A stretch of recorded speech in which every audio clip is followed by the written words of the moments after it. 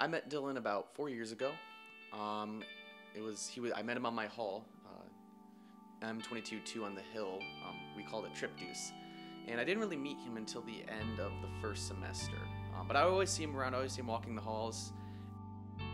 One day I was walking to combo. Actually, I'm sorry. I was walking after combo to class, and he came beside me. He's like, "Hey man, how's it going? I see you on my hall." And we started talking, and he asked me if I wanted to go to get some lunch with him.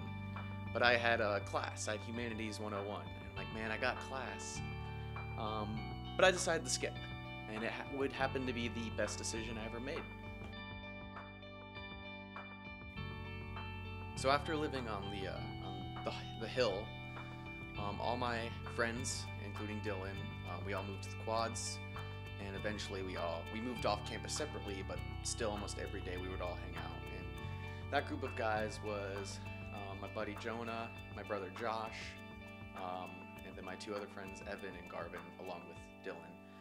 And we all had great memories together, but there was a lot of moments where I had just when I hung off Dylan by myself. Like almost every Sunday, him and I would go to the White Hart, and we would just get coffee and we'd play chess on the outside deck that they have. And it was always, just remember, always being nice weather, and we'd just sit there talking about life and just hanging out. When I moved off campus, we had a lot of memories of just late nights at my loft. All the guys would come over and play video games or board games. The last moments I have with Dylan, we were just hanging out at the loft. It was a beautiful night, and we would just do random stuff. We made up our own game. We made up human bowling with a basketball. Didn't really work, but we tried. Before he left, and Dylan was very silly. He was very romancy. He would make jokes all the time. But before he left, he gave me a hug. He's like, "Bye, Gerbert," and he kisses me on the forehead. And at the time, I was like, "Oh, that's hilarious," or whatever. Like, didn't say that, but it was just funny, and that was his normal way of just being himself. But I had no idea that was going to be the last time I would see him.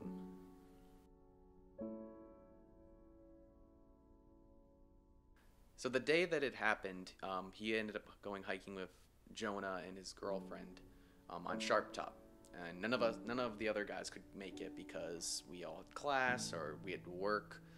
But I remember at 7 o'clock that night, I was hanging out with my brother and Haley, and we were just watching TV, chilling, and all of a sudden we got a text from Jonah saying, "Hey," and it was in our group chat, and he said, "Hey, I need everyone to come to the pastoral offices at North."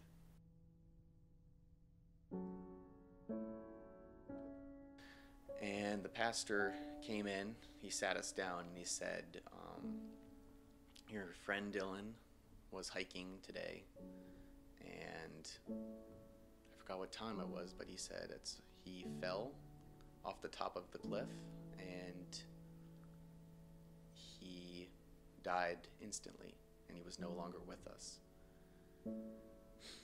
More people came, and in a way, I think God can use the worst moments of our life to show him that he's there, because I've never seen that many people that I knew gather at once and pray constantly.